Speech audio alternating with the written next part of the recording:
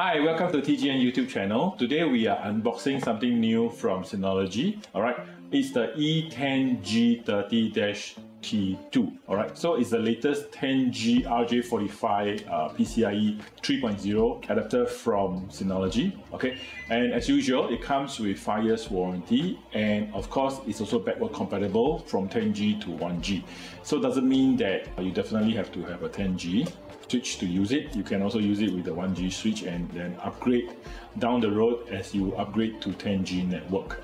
Now, one of the good things about being a T2 is that it has 2 RJ45 ports where you can do link aggregation, or especially when you need a NAS to go high availability, and you need to have the fastest port speed to be your heartbeat.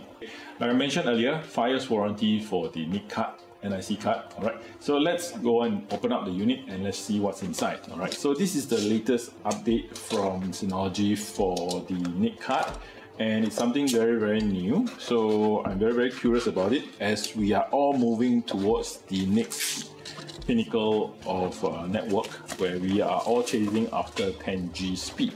Okay, so this is the unit itself. Of course, you can also use it in both the desktop NAS and also the rack mount. So there is also the high rise for your RS. Okay, so you have to change that, and let's open it and see. Okay, right, so this is the unit itself. It has a heatsink as per the previous model, which is the E10G30-T2. Right, so this is the latest model from Synology with 2 RJ45 backward compatible 10G and 1G. Okay, so this is where you will mount it on either RS 822, okay, 1221 plus, and so on and so forth. They are all compatible. All right, and if you have, let's say, DS 182.183 or 1821 or 1522, 1522 does not use this. Okay, 1522 use the mini, and it's not this card. Okay, take note of that.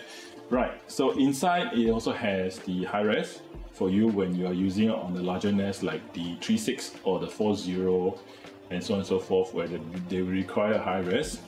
This would be the low res, where you will use it for the DS 18, 24, 36, and also you will use it for the RS 822, 1221 plus. All right, these are the models that use the low res. Okay.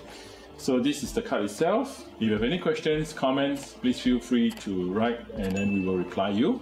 And don't forget to like my video and subscribe to the channel. Thank you very much.